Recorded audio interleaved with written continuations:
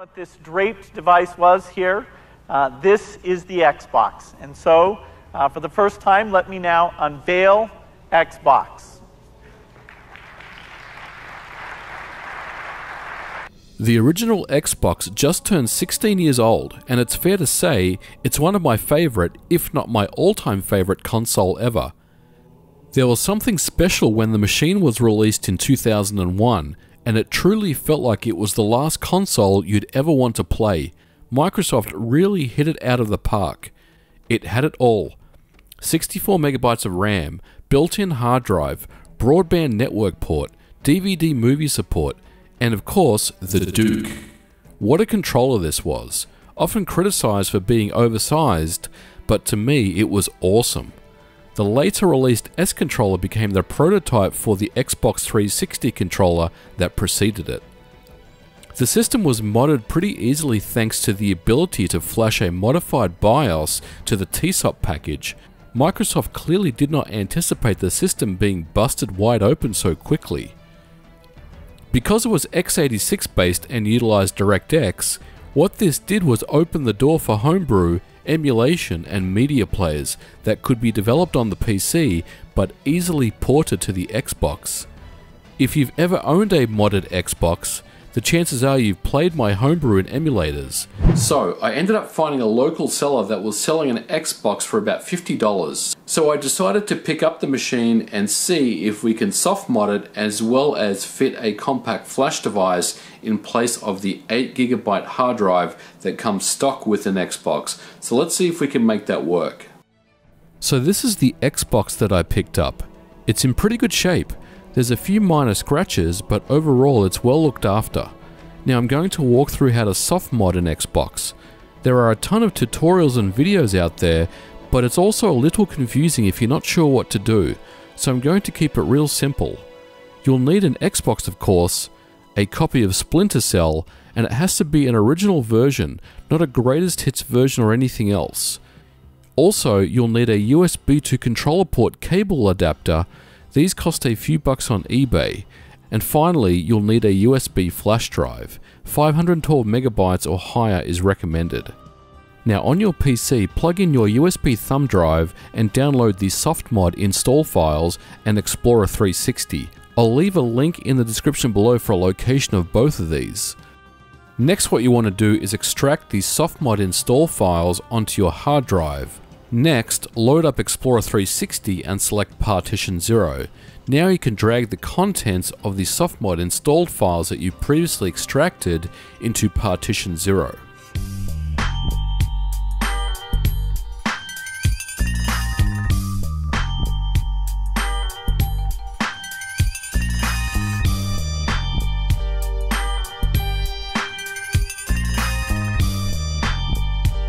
Go ahead and unplug your thumb drive from your PC and then connect up your USB to controller port cable to your Xbox and then plug the thumb drive into that. Now on the Xbox dashboard, go to the memory submenu and then select controller 2. Now you'll see two save files. Go ahead and copy both of those save files to the internal Xbox hard drive.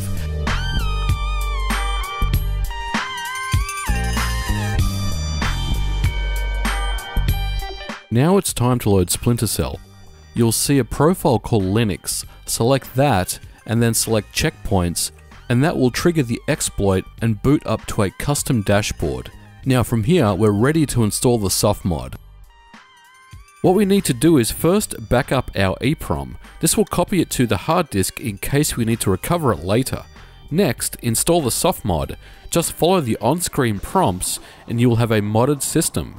On your next reboot, you will have a fully modded Xbox to play backups, emulators, and media players.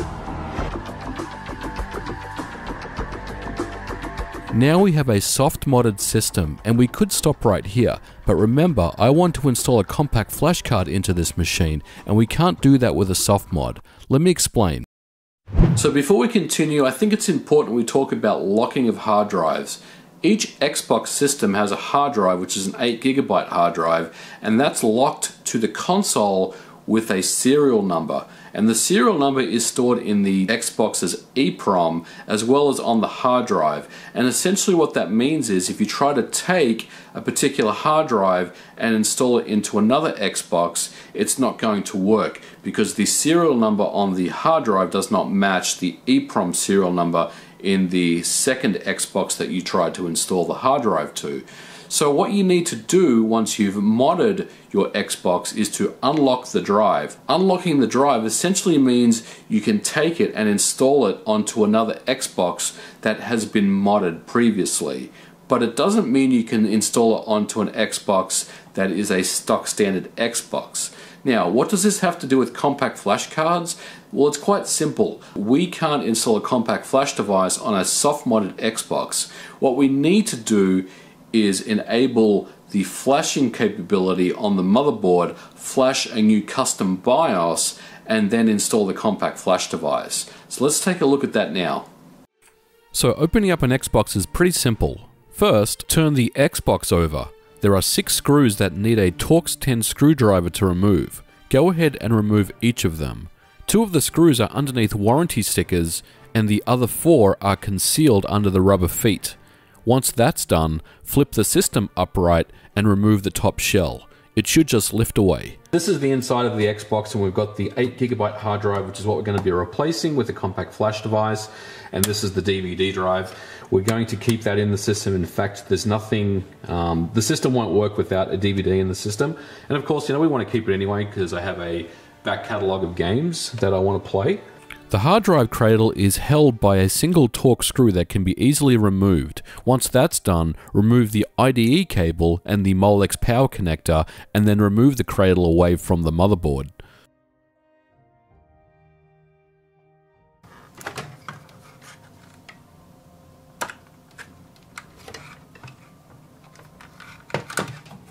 The DVD drive has 2 Torx screws on either side at the front of the cradle, so go ahead and remove those as well. Next, remove the yellow power cable and the IDE cable from the DVD drive, and then the cradle will simply just lift away. Now, before we can remove the motherboard from the case, we need to disconnect all the connectors from the motherboard. So remove the GPU fan and the case fan, as well as the main power connector. There's also 2 connectors that connect up to the controller remote board. Don't forget those as well. Now with the Torx screwdriver, go ahead and remove all the screws connecting the motherboard to the case. There should be 11 of them.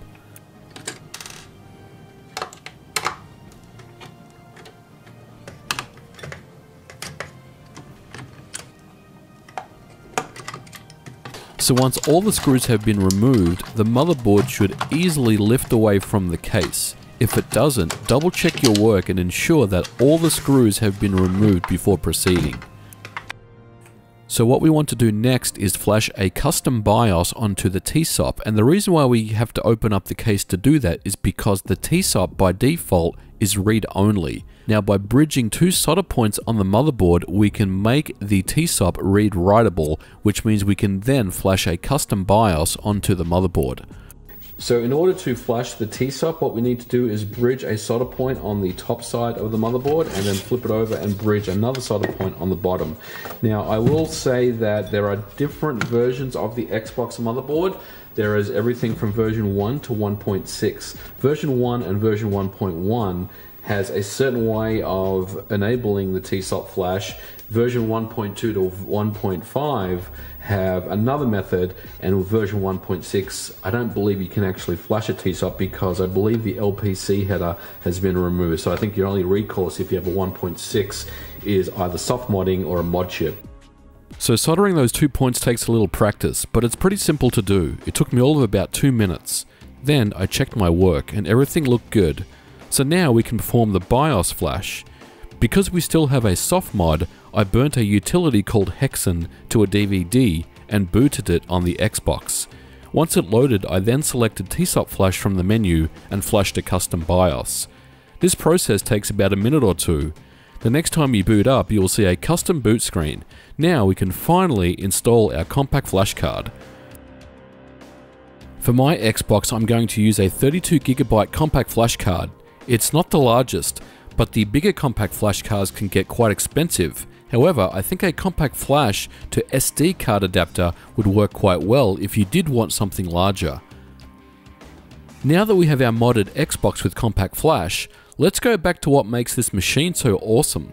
First of all, the homebrew support is excellent. This tool, called DVD to Xbox, will allow you to copy your discs to the hard drive.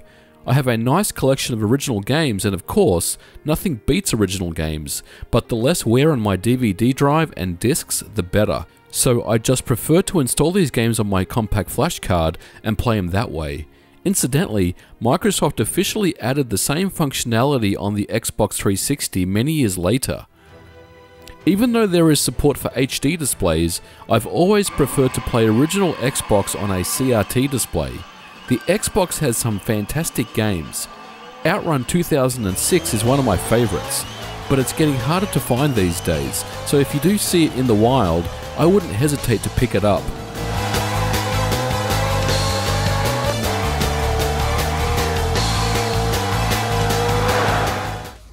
Another benefit of a modded BIOS is the ability to play games from other regions. This is the Japanese version of Jet Set Radio Future by Sega, which is easily one of the best games for the system in my opinion.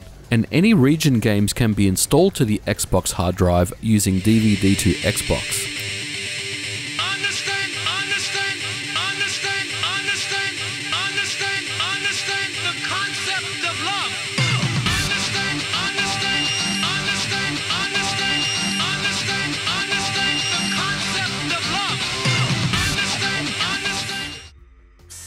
And how can I not talk about Time Splitters 2, which is a fantastic first-person shooter by Free Radical.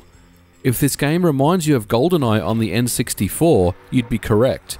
Free Radical is made up of essentially the same development staff that developed GoldenEye and Perfect Dark for the Nintendo 64. Speaking of Nintendo, the emulators on the Xbox are excellent and still hold up very well today. Let's take a quick look at some of my software ports. This is my Super Nintendo emulator called X-SNES 90X, which is based off SNES 90X. I'm only just revisiting this emulator after about 7 years, and it still feels and runs great today. It even supports light guns for Super Scope games and Justify games like Lethal Enforcers. Did you ever think it would be possible to play Killer Instinct on an original Xbox? Well, here it is. A Raspberry Pi or Pandora's Box has no chance of running this thing anywhere close to full speed.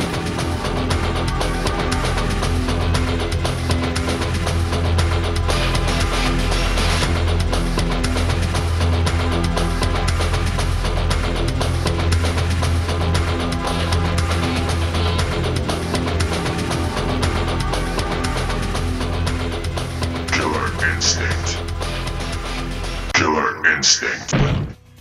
There are many emulators that can boot from original discs.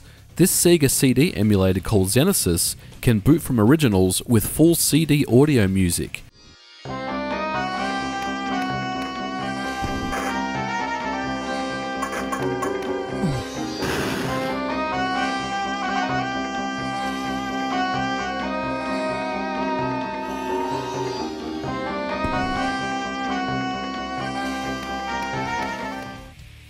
This Nintendo 64 emulator called Surreal 64 was a very ambitious project where I combined 3 open source emulators into one to increase compatibility. I went back and played it, and I noticed there were certainly issues with some of the games and some graphical glitches, but there is a team that has been maintaining and updating it that I'll definitely need to check out. As it stands, it runs many classic Nintendo 64 games very well. I was very proud of this emulator, and I consider it one of the best things I ever coded and worked on. And my port of a Neo Geo CD emulator called Neo CD SDL can also boot from originals. 1, 2, 3, 4, hit!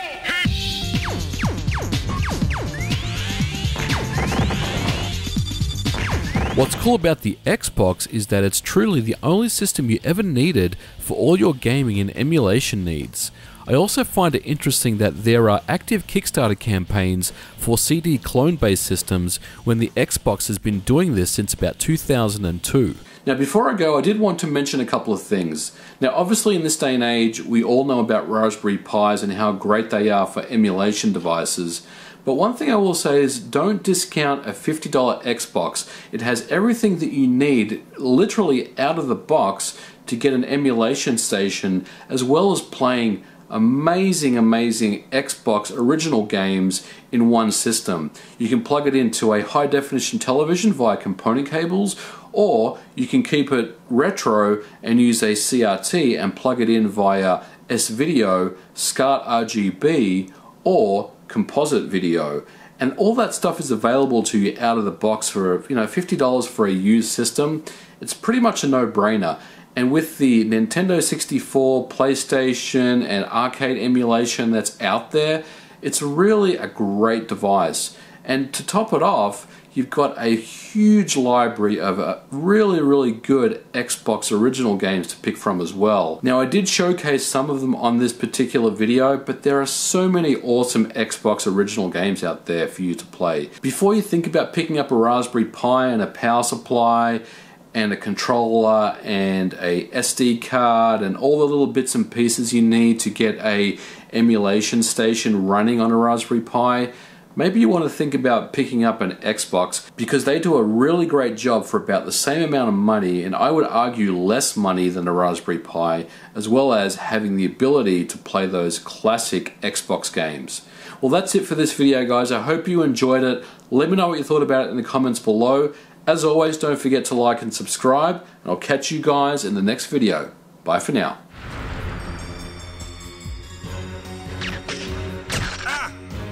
Ah!